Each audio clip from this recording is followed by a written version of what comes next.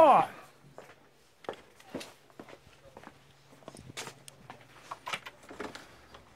Sorry. No. Can I do a video of the area so I can send it to the management and see how much stuff he needs to deal with? Just gonna start the video from here. Is it okay if I get you? I would, yeah, I guess. I mean, I'm pissed off about it because they know what it is and they've seen it repeatedly, so.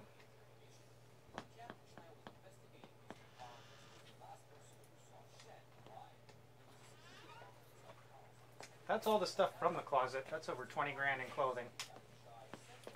Coat rack, metal rack, multi-tier rack, the bed, 2 mattresses. Well, dude, like, I mean, it started here, right? That corner over there. It was here, along the beam, and then over there. 2 feet. And inside the closet, the electrical has some moisture as well.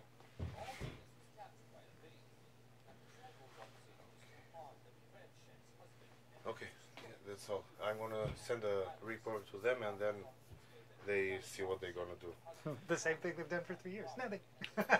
It's the first time here. Oh, I know. It's nothing to do with you guys, man. no You're the idea trade. what's I going used on. to have the same thing. I would show up with my tools, ready to do whatever, and if I couldn't do it, I couldn't. I get paid by the hour, right? So, same with you guys. I hope you're getting overtime.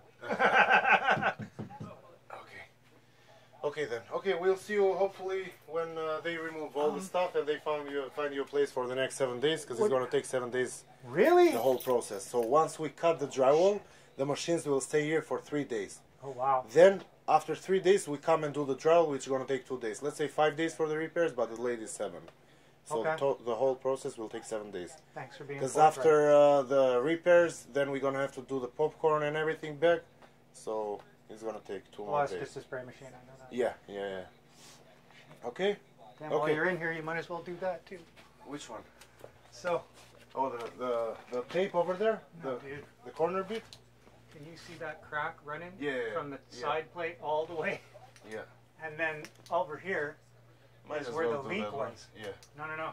It's other They mission. haven't told you there's an order for this, right? No. There's an inspection order from the city of Toronto to fix all this.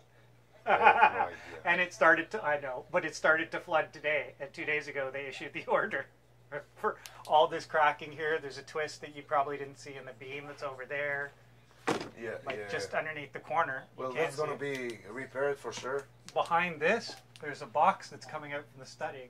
The studding's coming out from behind the wall there too. Like, it's a huge, I know. So if you're supposed to be in here and you're gonna move the stuff, Well, yeah.